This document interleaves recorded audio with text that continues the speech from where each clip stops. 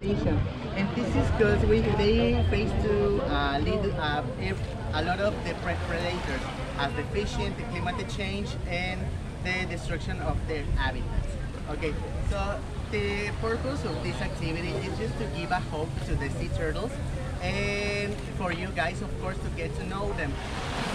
One detail about the sea turtles that we have right here, we have 7 species of sea turtle in all around the world, and unfortunately all the 7 species are on danger of extinction.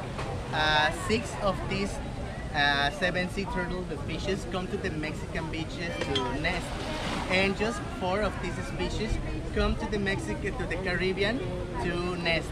And these 4 are the hawksbill, the white or green, the leatherback, and the loggerhead. Okay? In a couple minutes, my co-workers of the conservation area, they're gonna bring the turtles, and so if you guys have kids, they're gonna help us to do this reintroduction program. Okay? Oh gosh, you might get to help do it. Hi. Are you cute? Okay. And there's only 4 kinds that come to our sea. Yeah, the hawksbill, loggerhead, leatherback, and the white or green turtle. Yeah, but I don't think A really good thing about the turtles, they are one of the most long-living animals that we have in the world. They can live up until 150 to 200 years.